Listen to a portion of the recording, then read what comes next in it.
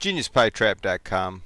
I am going to show you how to change your Steam skin, how to download, install, whatever, change your Steam skin. Your Steam skin is the way your Steam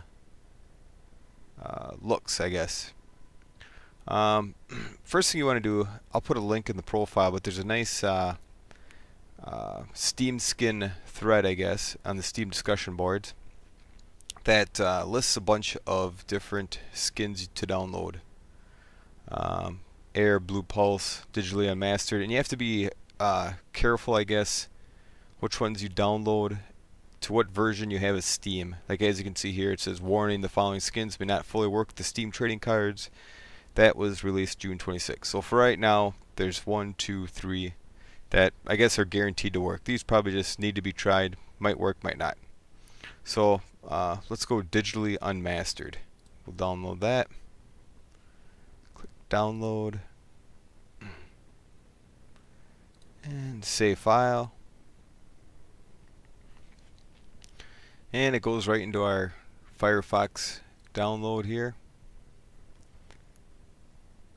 Here it is.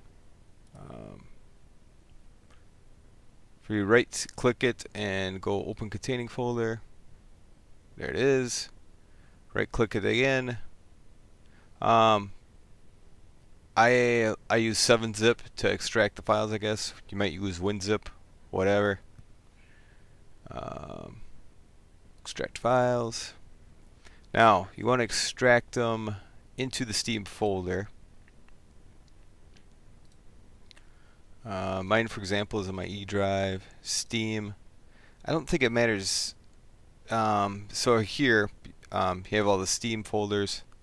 Make a new folder. We'll call it skins. So, okay. And E Steam skins. Wherever, again, E might be a C for you, or wherever your Steam folder is. Click OK. And there we have it.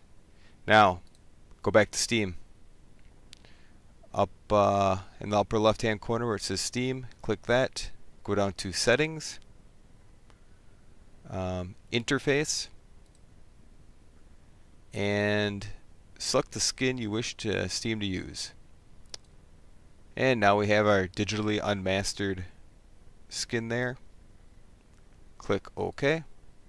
And for the change to take effect, we have to restart Steam. We'll do that right now.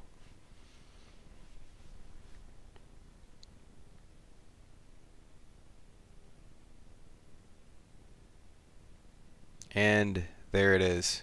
We have this nice neon green